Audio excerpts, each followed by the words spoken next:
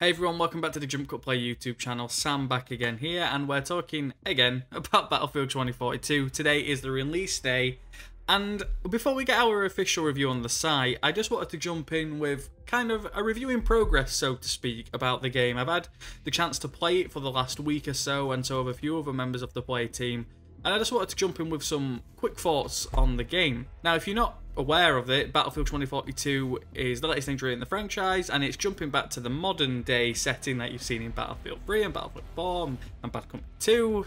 Just a few entries to list off there, and it's going into a near futuristic experience, not quite what you've seen with like Call of Duty with jetpacks and stuff like that. It's still grounded in somewhat of a tangible reality. And the thing with this, the overall impression so far that you're going to get with this is scale.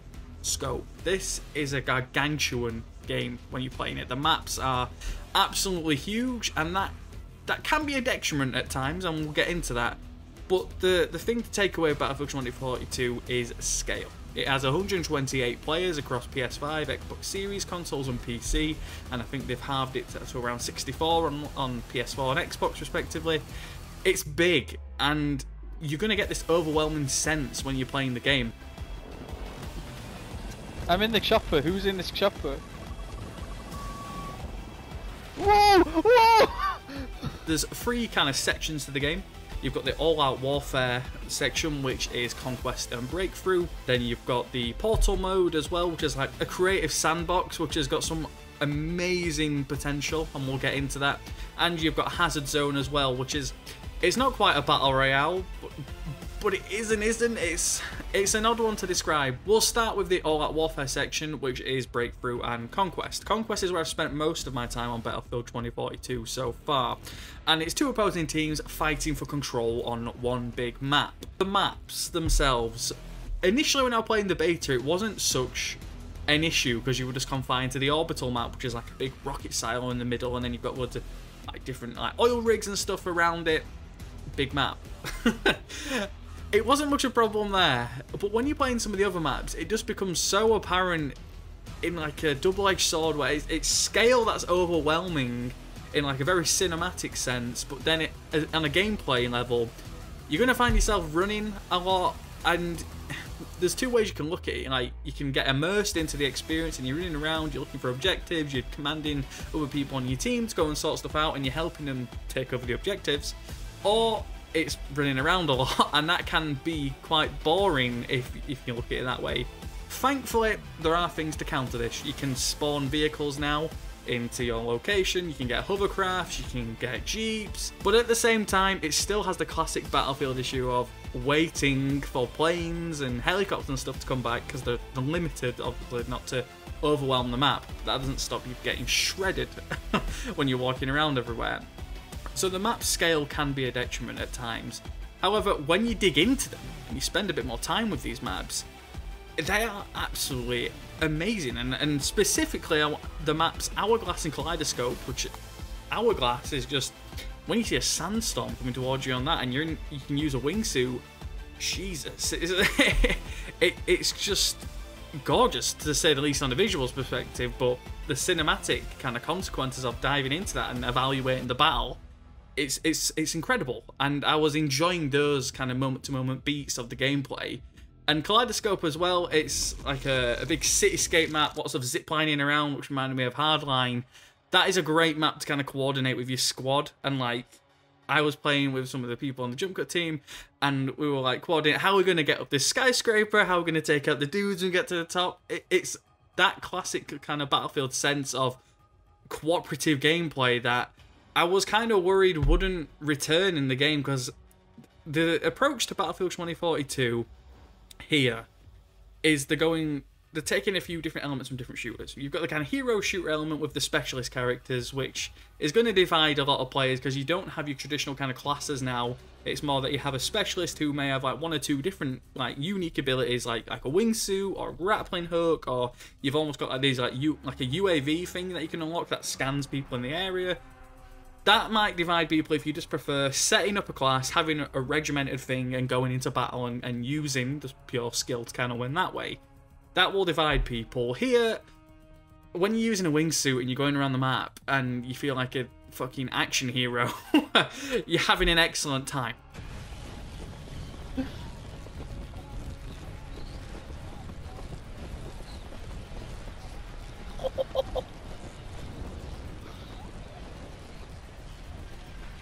Leveling up, though, outside of playing Conquest, it can be grueling. It's the kind of leveling up that Aaron mentioned in his review over on the BBC. I agree with him. It's not necessarily like in other shooters where you're leveling up consistently and you feel like you're unlocking things all the time. This is a game that you really got to chip away at and put your time into. You really are grinding away to get your different attachments and weapons.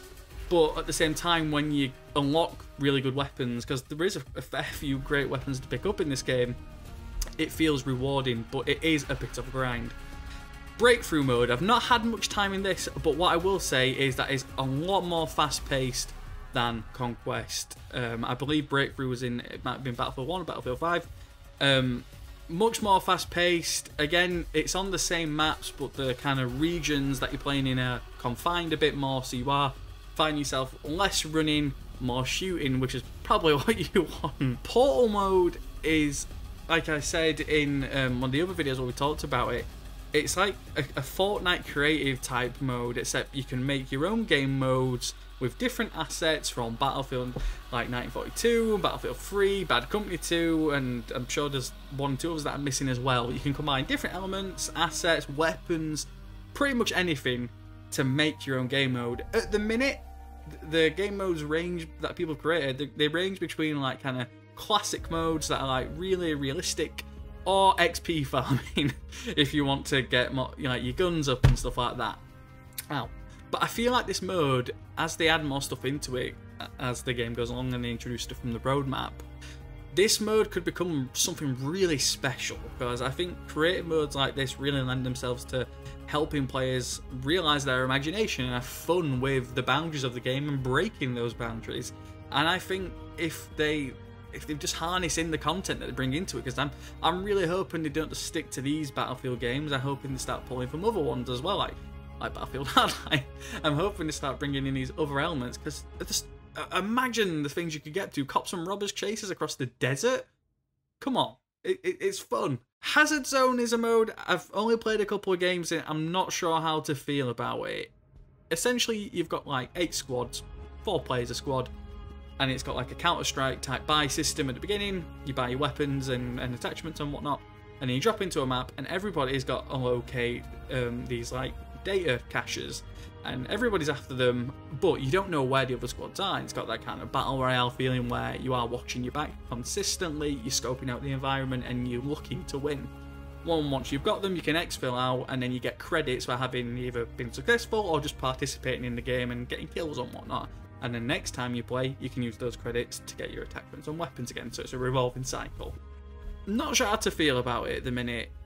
It could get a lot better, but at the minute it feels like the concept, it's a little half-baked, but again, I've only played a couple of games, so maybe I just need to grind down a bit more there. Presentation-wise, I've been playing Battlefield 2042 on the PlayStation 5, and apart from a few frame rate dips here and there, it's been pretty stable, and it does look immense when it is using the Levolution mechanics. The main concept there that they're going for, again, is immersion and scale, and I do think it helps bring you into the battlefield, because when you are really concentrated on this game, you can have so much fun, because there's going to be times where you're playing 2042 like any other Battlefield game and you just feel like you're running around for a while and then you get shot and continue that loop.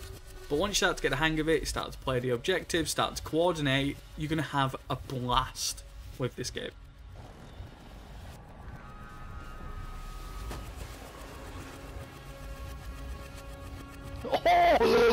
I do wish that modes like Conquest would rotate the maps a bit more on a consistent basis, because it does feel like a lot of the time, at least in my experience, I'm playing the same 2 or 3 maps, and I believe there's 8 or so maps at launch.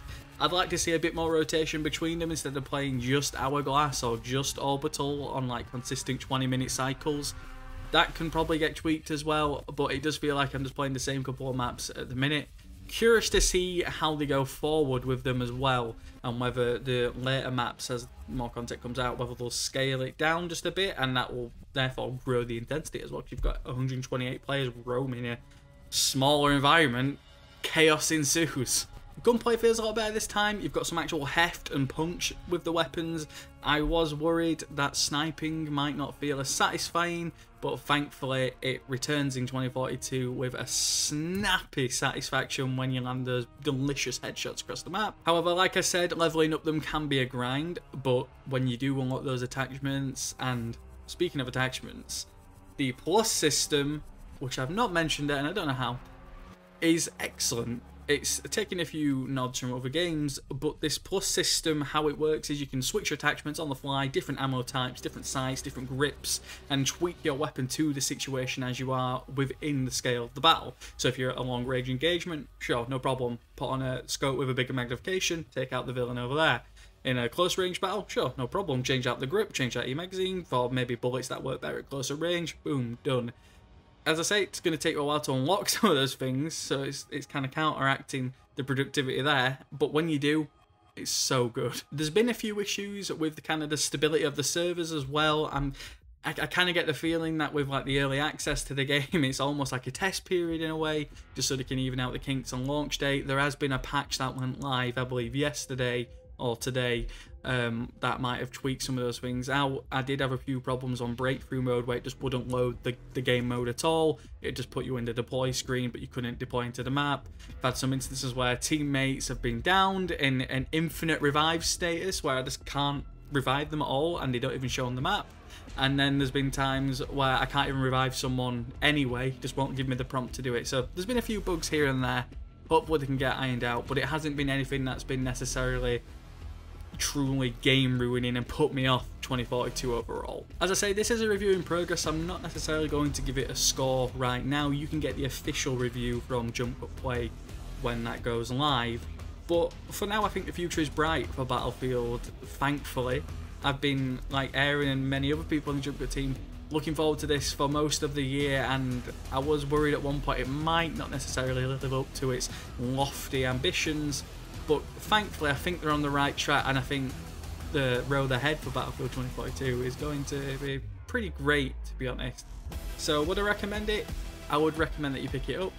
If you're a bit apprehensive, you can get a 10-hour trial via EA Play if you've got Game Pass Ultimate as part of that, or you can pay, I think it's $3.99 for a month's worth, or if it's your first time doing it, I think it's 75p or £1 or something in the UK to get EA Play. So try it out for the 10 hours if you want. So those have been my quick thoughts on Battlefield 2042, this review in progress, so to speak. If you've played it already, and let us know what you think down below in the comments or on Twitter at JumpCut_play, and we'll see you in another video. See you next time.